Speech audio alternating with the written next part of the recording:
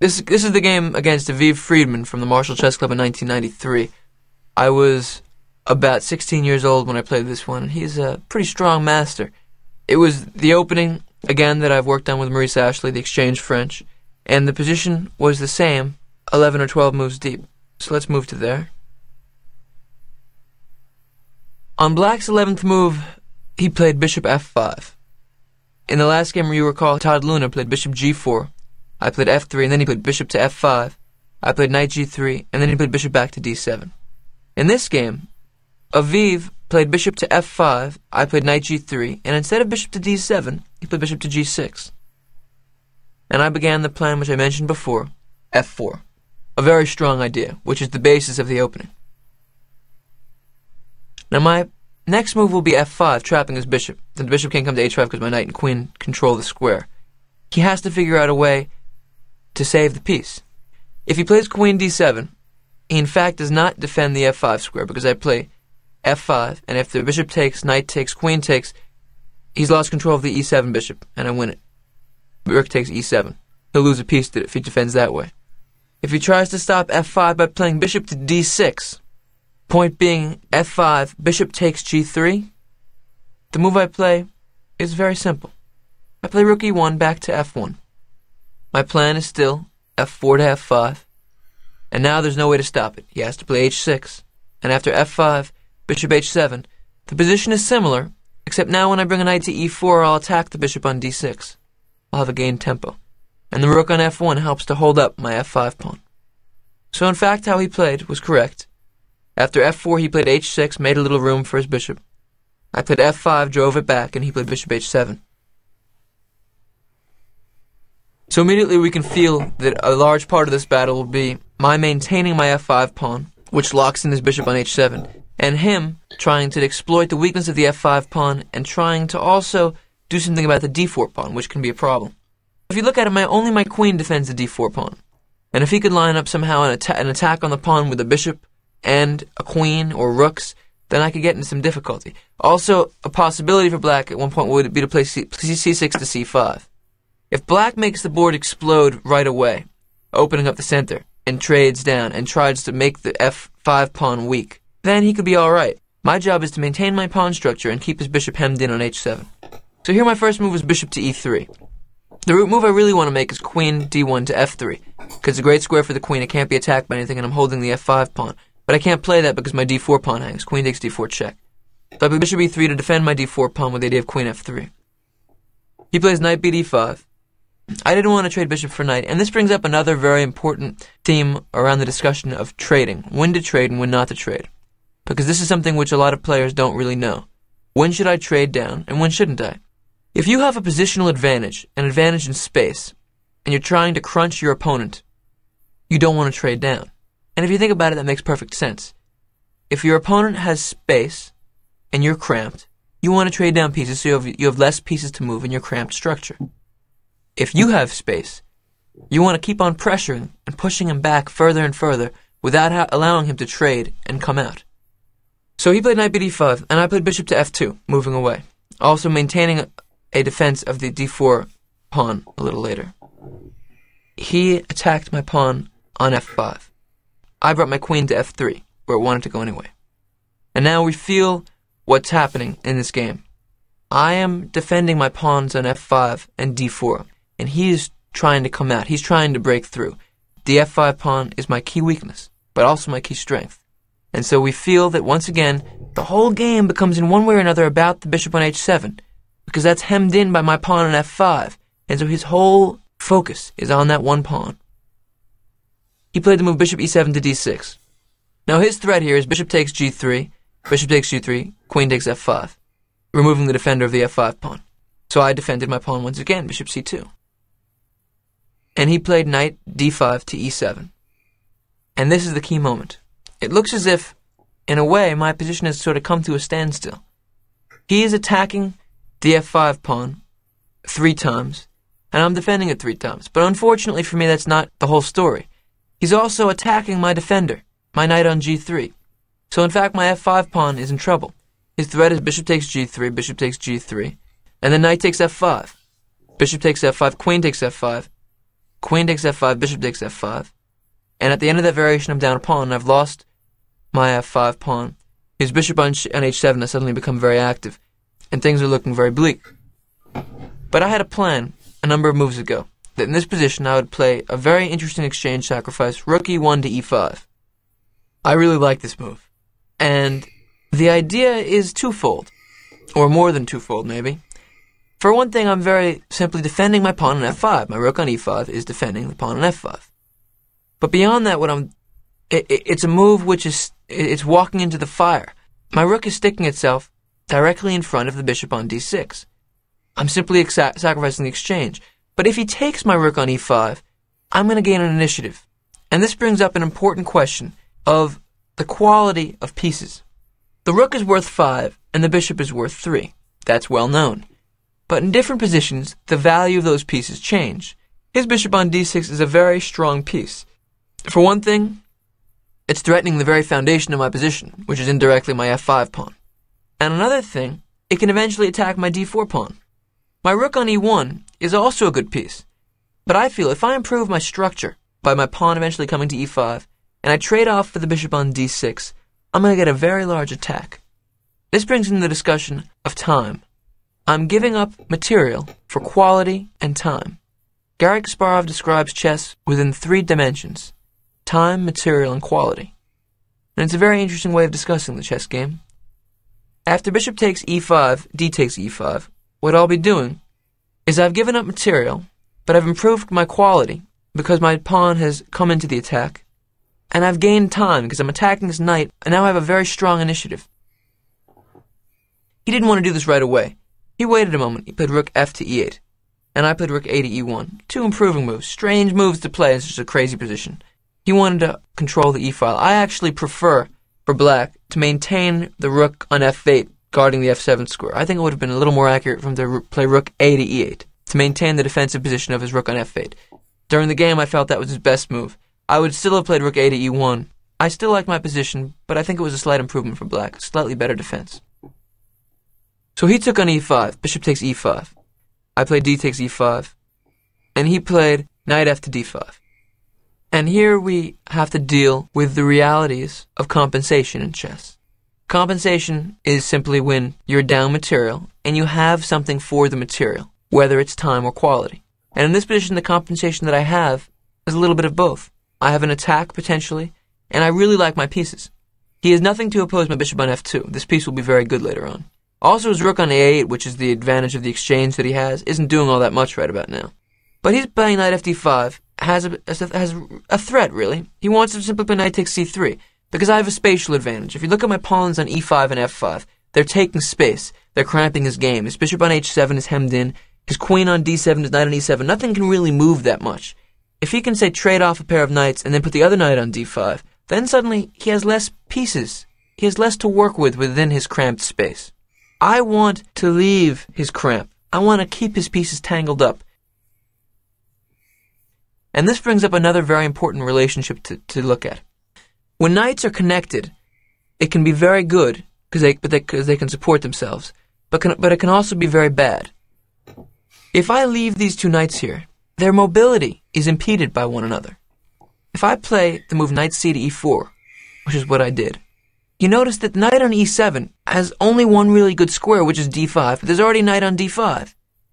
And if the knight on d5 goes somewhere to make room for the other knight, then he'll be unhappy. So the knights are stepping on each other's toes. This is also very important because if you can attack one of the knights, then the other knight will be left exposed. So often in chess, when your opponent has connected knights, they're in fact simply duplicating the other one's efforts, and you should move away and leave them both to kind of run into one another for a little while. It can be a very useful tool. And of course, there's also knight c to e4. This is also a move related to the rules of trading. You don't want to trade down material when you're behind. I have a spatial advantage now. I have an initiative. He's cramped, and I'm down material. All of that says, don't trade down. And I didn't. I played knight c to e4. Now, a tactical moment has to be heated here. Can he play knight takes f5? It looks as if maybe the f5 square isn't defended enough. If knight takes f5, I play knight takes f5. He plays bishop takes f5. Now what do? I have a number of options here. Some are good, Some are better. One is winning. One thing I can play is knight f6 check. But this move isn't correct, because he plays g takes f6, and after I take on f5, he can figure out ways to defend. My best move is something less forcing, but in fact more forcing. It's not check, but it works very well. I play knight e4 to c5. I'm attacking his queen, and suddenly I've opened up the attack of my bishop on his bishop on f5. He can't defend both his queen and his bishop. If he plays queen e7, my bishop on f2 defends my knight on c5. I just play queen takes f5. And now I have two pieces for a rook, which we know is an advantage. I'm threatening queen h7 checkmate. Queen h7, king f8, queen h8 checkmate. And he's in big trouble. So in fact, my pawn on f5 is defended indirectly by that tactic. Of course, knight c4 would not be possible without the idea of a discovered attack on the f5 piece eventually. After I played knight c4, he played knight to b4. Because his pieces were so tangled up, and his knight on e7 was an uncomfortable piece, and I was threatening maybe to play f6 to attack the knight on e7 and to bust open his kingside. He had to untangle a bit. He played knight to b4. And now I played a move which was of a similar feel a little bit to my last move. The idea of avoiding trades and playing slowly, even when down material. I sacrificed an exchange, and my last move, knight c4, didn't force anything. Notice that I have hundreds of tactics here. I can play e6, try to attack. I can play f6, try to attack. I can play knight h5, try to attack. Queen g4, try to attack. Lots of stuff. But none of it quite works. And I have to just play slowly. Bishop c2 to b1. I bring my piece back. The other possibility would be to play bishop c2 to b3. But the downside of that is then I lose my f5 pawn, and he can unwind. Bishop c2 to b1 maintains the indirect defense of the f5 pawn. And now my opponent played knight e to d5. Now his idea makes very good sense. He wanted to unwind his pieces, but notice his knight was irrelevant on e7, was a target. Now his knight on b4 is also very irrelevant. It does absolutely nothing. So he's just simply tried to compensate for some of the spatial disadvantage. He's tried to unwind his pieces a little bit. And now he has a threat. His threat is rook takes e5. And here I made a move which I think was a mistake. I played knight c to e4, which was a patient move, and I played bishop to b1, which was a patient move. I am of the opinion that I probably should have played one more patient move. I should have played the move bishop f2 to d4. This maintains my pawn on e5, and now my central structure is very solid, and he has to make another move. I think this move would have been a little bit better than what I did. It maintains the solidity of my position, but what I played was very interesting also. I sacrificed the pawn on e5 and played queen to g4. Now I have lots of threats. One of them is simply knight h5, which is very hard for him to handle, but he has a very good way to do it. He played rook takes e5. And now the position has reached a crux. Now if you go back a moment, and you look at the position after he played knight e to d5, so far I've maintained the tension of the position. If you think about the meaning of that phrase, you'll see that there's tension all over the place. I have hundreds of ways of trying to attack him, lots of ways to bust open the position, but I don't want to do it so quickly. Because if you have a very good position and you bust things open, what you're doing is you're making things concrete. You're making them specific. And if you make things specific, then you have to be mathematically correct. And if you're mathematically incorrect, then you just lose. The greatness is the ability to improve your position to the point that the numbers work out. And often in chess, a better position really means that your position has the potential for the numbers to work out. Not necessarily that the numbers work out immediately. And so if you think that when you're better, it means that you can just smash ahead and mate the guy, you're wrong. That's not what better means. What better means is that your position has the potential, if played correctly, to turn out well. So don't think that when you're better, when you're attacking, it means you can just force mate. It's not what it's about. Often the way to play best, the way to play within the position, is to maintain it. And that's why in this position I'm of the opinion that bishop to d4 was slightly better. One more move of maintaining my position. Very, very, very hard for black to make any moves now.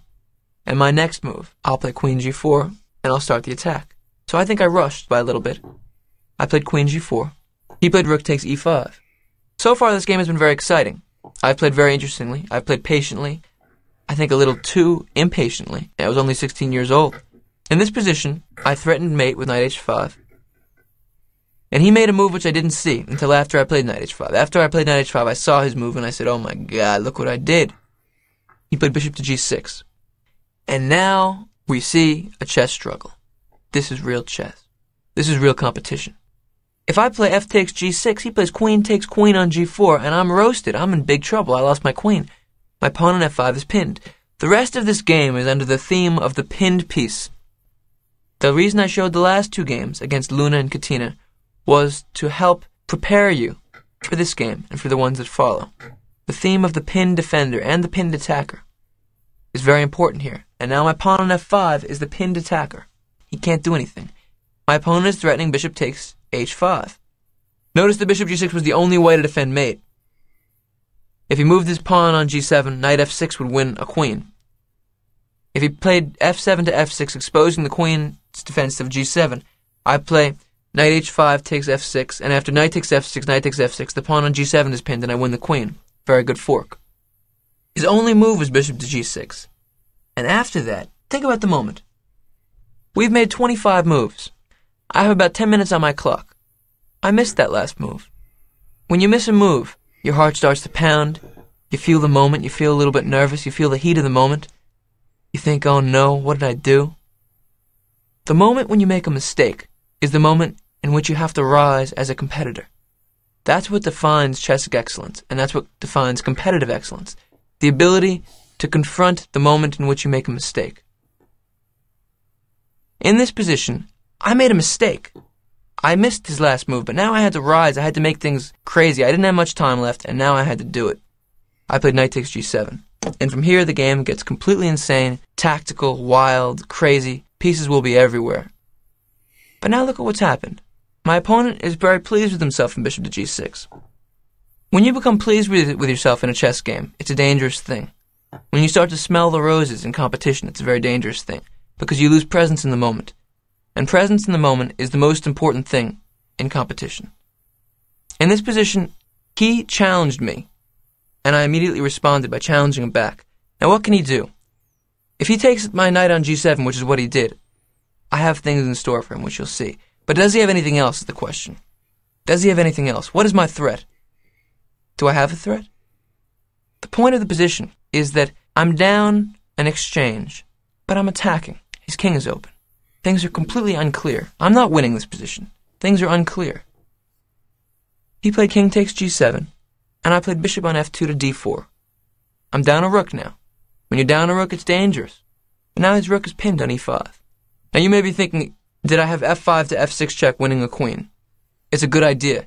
I'm using the line of the queen on g4 to the queen on d7. It's a very good idea, but in fact it's not correct.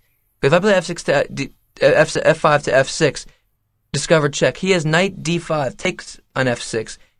He's responding to the check and defending his queen on d7. That's a tactic which is very tempting, very, very nice looking, but it doesn't work. I play bishop d4.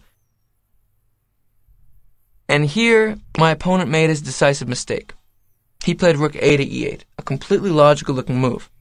But in fact, he had a way to maybe try to save the game. What he should have played was queen d7 takes f5. Give up a rook. Give the rook back. Sometimes when you're defending and you're attacked, you have to give back the material. This is a very common idea in defense. When you're ahead in material, to give back the material. I take his queen takes f5, bishop takes f5, and I play bishop takes e5 check. He has to play king on g7 to g6. And if you look at this position, I'm down a pawn. My pieces are much better than his. I think white is probably slightly better here. But the position is completely hard to win. Very difficult position. I have moves like g2 to g4, forcing him to play bishop f5 takes g4. And then I can move my knight anywhere on the board with discovered check. But unfortunately, I don't have a very good one. So I wouldn't do that. I would play more slowly. My position here is very, very good. But not necessarily winning. So this is the correct way for him to play. He had a correct way to play. When he played bishop g6, he was hit by a surge of optimism. He felt hope. He felt like he had a chance. And after I played knight takes g7, he had to confront an immediate challenge. Now we're both running short of time in the game, and I'm threatening his rook. He wasn't present to the moment. He didn't feel the immediacy of the danger. He played rook a to e8. I played queen back to g3, attacking the pinned piece. And now he's in big trouble again. If he plays f7 to f6, I play queen takes g6 check. And he's just in big trouble. I can win his rook next with bishop takes e5 if I want to. I'm up pawn. I can take on h6 check. He's getting nailed. When he plays rook a8 to e8, what's happened here is that the position is one of pins. My bishop on d4 is pinning his rook on e5. My pawn on f5 is attacking his bishop on g6. My pawn on f5 is unfortunately pinned to my queen on g4 by his queen on d7. His bishop on g6 is also pinned, but the piece that could take the pinned piece can't take it because it's pinned itself. My move queen g4 to g3 made all the pins work out well for me.